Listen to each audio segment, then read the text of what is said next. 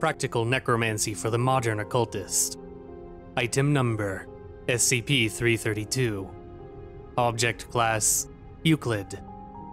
Special Containment Procedures.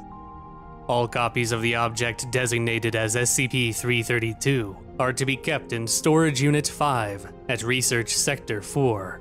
The entrance to Storage Unit 5 is hidden in a wall in a little-used basement staircase, accessible only by a small list of research personnel to be verified by a retinal scanner. Any unauthorized personnel found with a copy of SCP-332 are to be detained, given a psychiatric evaluation, and administered a minor amnesiac to erase all memory of SCP-332.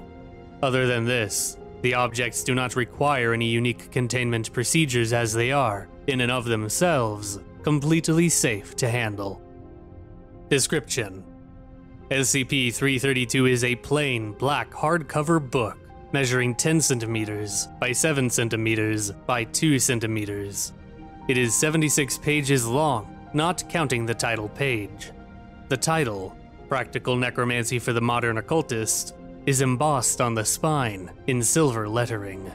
The title page identifies the author as blank and the publisher as Salem University Thaumaturgical Press, located at Data Expunged in Salem, Massachusetts.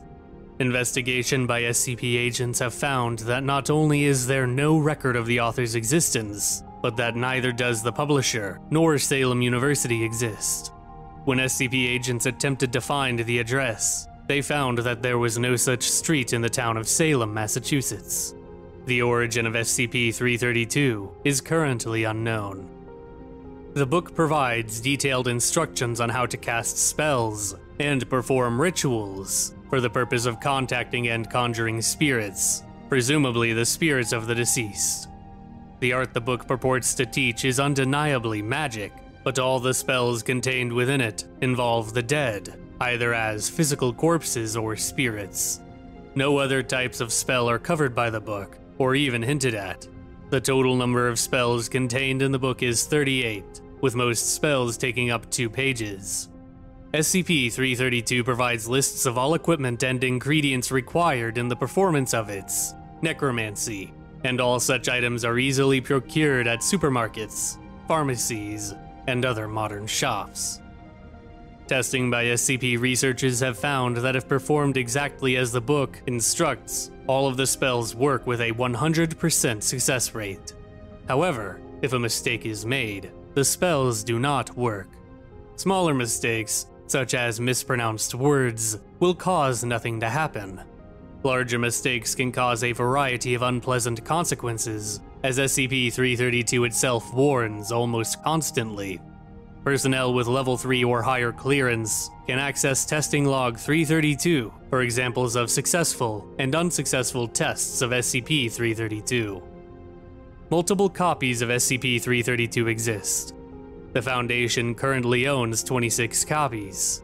The first copy seized by the Foundation was discovered at a library sale in blank by Agent Blank in 1979. Undercover SCP agents have occasionally found a few copies of the item on bookstore shelves in the US, Canada, England, Australia, and other English-speaking countries.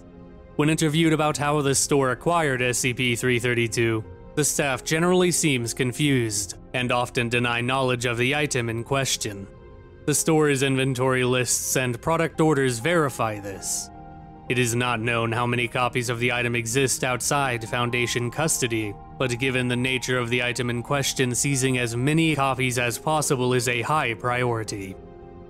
Addendum. The final page of the book invites readers to write the author with questions or comments. The address given is that of a P.O. box at a post office in Salem, Massachusetts, located on the same non-existent street as SCP-332's publisher. SCP researchers have been in correspondence with the author for blank years, utilizing many different pseudonyms and addresses to pose as interested readers. The Foundation possesses several pieces of correspondence from the author. Trial and error has established that the author is touchy when it comes to subjects of conversation, Any questions about the publisher or the origin of SCP-332 will cause the author to cease correspondence immediately. Most of his letters are very businesslike, but he can be coaxed into talking more casually with care. Recent letters state that the author is preparing a new edition for worldwide publication. Despite the failure of previous efforts to locate the author, this new information makes his capture a primary objective.